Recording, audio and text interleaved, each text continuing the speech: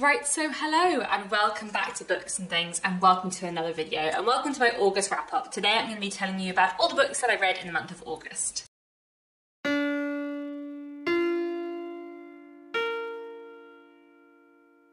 So I read 12 books in August, some of which I really enjoyed. Before I get into the books, I will just say that it is incredibly hot today. I've had to shut the window so that you can hear me speak, but I'm going to try and make this video relatively quick because it is just very, very, very warm with the window closed, but there we go.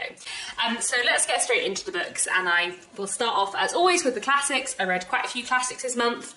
So first off, I read 2 Victorian books, both of which are new woman novels from the late Victorian period, which I read partly like in preparation for making my Victober announcement video, because my challenge for Victober this year is to read a piece of new women fiction from the Victorian period, and I felt like I didn't have enough recommendations. I definitely did, but I thought I'd read 2 more. If you don't know about Victober, I'll leave my announcement video and the announcement video from the other hosts down below so you can find out more about it. But the first one that I read was The Romance of the Moors by Mona Kerr. This is a late Victorian novel about a love triangle between a young man who works on a farm, a local girl who is in love with him, and a young widow who is an artist who appears on the scene and captivates the young man. And this is a very short novella looking at the relationships between them and kind of their decisions on what to do with their lives, I suppose. In some ways, I really enjoyed A Romance of the Moors. I feel like the characterization was really interesting, and it was a quick read, a really enjoyable read. I feel like it was an interesting one to read, kind of thinking of it as a new woman novel, because it was very much a novel which was kind of recommending like female independence and women to have their own careers or to travel or to kind of do more with their lives. But I feel like the undercurrent was very much be a strong independent woman so that men will like you more, which was a bit annoying. I find the new woman movement really interesting for being both like very proto-feminist and quite limited in some ways, and I found The Romance of the Moors in general quite a positive read, but there were just a few things that did sort of like make me roll my eyes at the very Victorianness of it, but I did still really like it, so it is definitely one I'd recommend. And then the other Victorian book I read was The Woman Who Did by Grant Allen, which is another new woman novel, one I had more problems with but also found like deeply fascinating.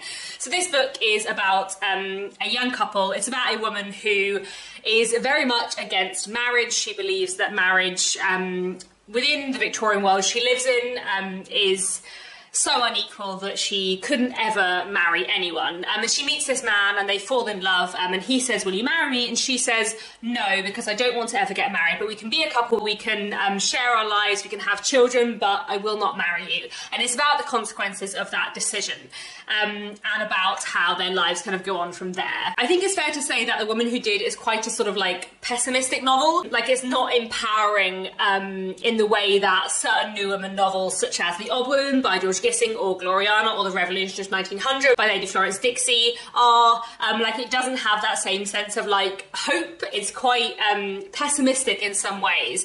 So I feel like it's kind of complicated to read because on the one hand, I feel like the central character who makes this decision is respected by the author, and like the author thinks she is doing a good thing, but also thinks no good can come of it from the world we live in, and therefore maybe she shouldn't have tried. I don't know.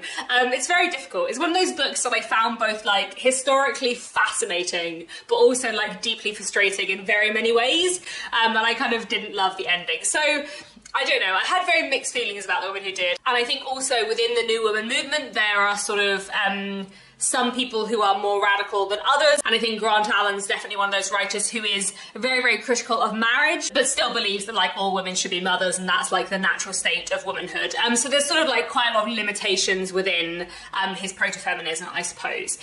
So I found The Woman Who Did like deeply fascinating, but also very frustrating. So is that a recommendation?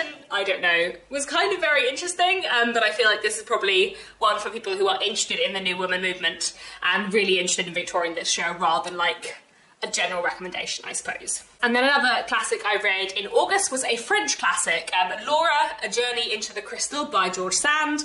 And this was completely weird. I've been meaning to read something by George Sand for ages, and I saw this at the library and it was very thin, so I thought I would get it out. And it took me a really long time to read. I feel like the first half of August was mostly a reading slump of me reading Laura, A Journey into the Crystal, and it was just very, very odd. I haven't read anything by George Sand before, and I gather that this is not typical George Sand, so I feel like I need to go and read some more George Sand. But Laura, A Journey into the Crystal is a sort of weird novel about this young man who kind of likes his cousin Laura, and then one day he's looking into a crystal, and then Laura appears to him as a sort of like angelic vision and says, "Come with me into the world of the crystal," and then they go into another world, sort of fantastical world within crystals. But then later in the story he ends up like going on an expedition with Laura's father to like find the world of the crystal, which is possibly somewhere near the North Pole. I think it was the North Pole, it might have been the South Pole. It was generally quite weird. It was very, very surreal and just very, very strange. Had like some things in common with sort of like Jules Verne, you know, in sort of like a fantastical expedition, but it was also like very dreamlike. And I don't think I liked it, but I would also like to read more by George Sand in the future, so who knows. Then before I move on to contemporary books, I also listened to 2 Agatha Christie books in August. Nick and I went on holiday, like at the end of August and the beginning of September, and we had a bit of an Agatha Christie binge, as you will know if you watch my holiday reading vlog. So in August I read 2 Agatha Christie's, 2 books that we listened to together, and then in my September wrap-up I have 3 more Agatha Christie's to talk about because we've been working our way through Poirot in publication order, which we were doing, and then we've had a big break, and then we got firmly back into the Agatha Christie Poirot groove. So in August we read Murder on the Orient Express and Death in the Clouds, both of which we listened to. So I'll start off with Murder on the Orient Express, which I have read before, but Nick hadn't read before. So we listened to this like while driving up on our holiday, because if I'm driving I'd rather listen to something that I've read before. And I just really, really enjoyed Murder on the Orient Express. It is so good. I knew it was really good, I have read it before, but it was such a delight to read. We just had a lovely time listening to it together, and it's just so good, so I highly recommend Murder on the Orient Express. This is one of Agatha Christie's Poirot novels, and as you might imagine from the title, while travelling on the Orient Express there is a murder and Poirot has to investigate. And because of the way the murder's been committed, the suspects like must be one of the people on the train. So he has to go through like all the passengers on the train and work out who might be the murderer, and it's just one of the best Agatha Christie novels. I love it very, very much. And then next we listen to Death in the Clouds, where Poirot is on an aeroplane going from France to London when someone on the plane is murdered, and Poirot has to obviously investigate. And again, quite like Murder on the Orient Express, it must have been someone who was in the plane, so he's going to have to go through all of the people who are in the plane and work out who the murderer might have been. I enjoyed Death in the Clouds. It was good fun, enjoyable to read, as I find all Agatha Christie's Poirot novels. It definitely wasn't as good as Murder on the Orient Express. I'm actually listening to it alongside 4 other Poirot novels as we did. I feel like Death in the Clouds is probably the weakest. I still enjoyed it, but probably like one for Poirot completionists rather than people who are like picking the best of Agatha Christie to read. Then moving on to contemporary literature, in August I also read this. This is Elena Knows by Claudio Pinheiro, translated by Francis Riddle. And this was a really, really fantastic book. So this is an Argentinian novel, which I think was not translated into English until quite recently. Yeah, so it came out in Argentina in 2007, but it came out in the UK in 2021. And I thought this was really fantastic. I bought this because I've been hearing lots of good things about it on BookTube, and I also knew that it was set over one day, which is something I really enjoy. This book tells the story of a woman called Elena. She's in her late 50s, early 60s, I think, and she has Parkinson's, and this has caused a lot of changes in her life and very severely restricted her movement. A few months ago, Elena's daughter Rita was found dead, and this was ruled a suicide, but Elena knows, she feels certain that her daughter didn't commit suicide. So in this book she goes on a journey to try and find a woman who she and her daughter Rita encountered many years before, in order to get this woman to help her discover what really happened to Rita. And everything kind of goes on from there. I'm trying to work out how to talk about this book because I found it very, very thematically interesting, but also a lot of the themes of it don't actually come to the fore until quite near the end. Without going into too much detail, one of the things this book looks at really interestingly is like bodily autonomy and like to what extent our bodies are our own or to what extent we can control them. And this is kind of like tied up in Elena's struggles with Parkinson's, but also like with several other things in the book. And I feel like that theme and other themes connected to it were explored really, really well. I found this book really moving and powerful and really thematically interesting, so yeah, definitely one I'd recommend. Then, by a random thematic coincidence, I read 2 books about Hollywood in August, which is, you know, not a setting or a theme I usually read about a lot, but there we go. These 2 books both looked at like prejudice within Hollywood in very, very different ways, so it's kind of interesting to read them close together. So I'll start off with Not Safe for Work by Isabel Kaplan. This is a book about a young woman who gets a job as an assistant in a production company in LA. And it's a book about the misogyny and sexism and sort of like pervasive sexual harassment within the kind of film and TV industry in sort of like the era leading up to the Me Too movement, I guess. That is what the book is about, like, on the surface, and that is kind of what the book is about, but the book is also very much about the main character's very complicated, sometimes toxic, but very loving relationship with her mother, and I feel like that was done really, really well, and was an element I really loved. I thought this was a really powerful book in general, with a lot of really interesting elements, and I loved the ending. I feel like the last few paragraphs were just, like, very, very, very well done. So yeah, I'd really recommend this. I thought it was a great book. Then the other book I read about Hollywood was this. This is Interior Chinatown by Charles Yu. This is quite an unusual experimental book in a way that I really enjoyed.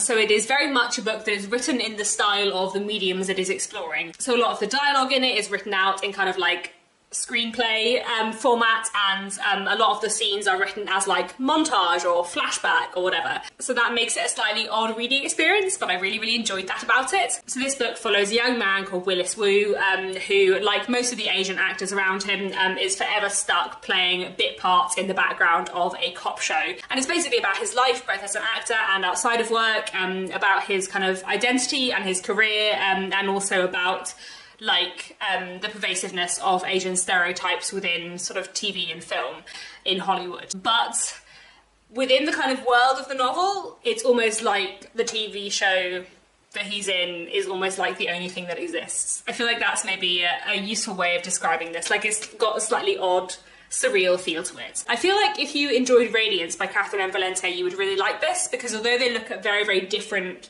themes, I feel like they have a similar writing style in the way they use like mixed media in a really interesting way. But yeah, I really enjoyed this. Definitely a book I would recommend. Then I also read this Small Things Like These by Claire Keegan in August. This is a very short little novella set in Ireland in the 1980s in the run-up to Christmas. And it's about a man and kind of his interactions with a nearby convent, which it becomes clear is a sort of Magdalene Laundry, a mother and baby home, where the young women sent there are kind of not treated very well. And this man kind of has a particular perspective on this because his own mother gave birth to him when she wasn't married, and she was very lucky and was able to keep her job, and the woman she was working for ended up like helping to raise him, but he's very aware that that would not be the experience of most unwed mothers at this time. This was a powerful, strong novella that I really enjoyed. I feel like I don't have too much to say about it because it was just a short book that was really well done, but yeah, I thought it was really good and definitely one I'd recommend. Then moving away from novels, I read this collection of short stories in August. This is No Edges, a collection of Swahili short stories from various different writers, published by Tilted Access Press.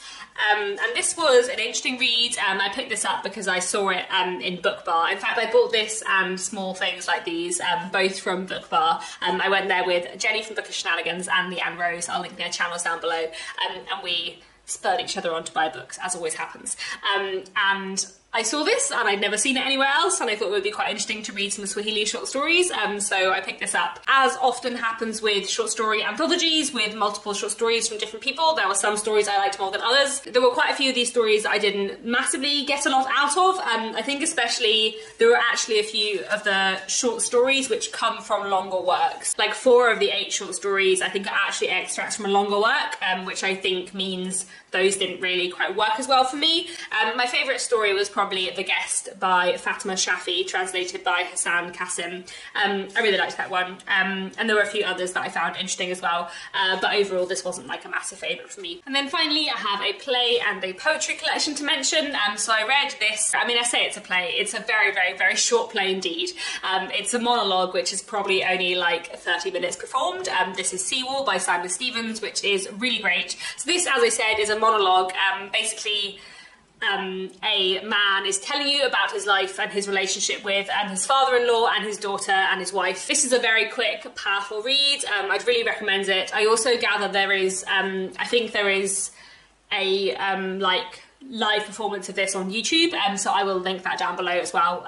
This was very quick to read and very powerful, and I feel like I can't say anything about it really without spoiling it, so I highly recommend reading it or watching it. It's worth your time. And then finally, I reread Deaf Republic by Ilya Kaminsky. This, like Seawall, was a pick for my book club in August, so I reread Deaf Republic. I have read it before a few years ago. This is a really fantastic poetry collection slash narrative poem. Like, the poems within it are individual, but there is a narrative running through this collection, so it's almost like one poetical work, I think. But anyway, this is a work of poetry which tells the story of an unnamed town in an unnamed country during an invasion, and what happens when this town is under occupation. Early on in the story, a young boy who is deaf is killed, and after that, all of the people in the town pretend to be deaf, and they claim that they can't hear the soldiers. And it's about how they use that as a tool for power, I suppose. This is very grim and very tragic, and really, really fantastic. I really love this. It's one of my favourite works of poetry, and I really recommend it. Such a good read, and yeah, very powerful. I highly recommend this very much. So yeah, those are the books that I read in August. Lots of good reads. So yeah, let me know what you read in August. What was your favourite book of the month? And that's all for now. Thanks very much for watching, and I'll be back very soon with another bookish video.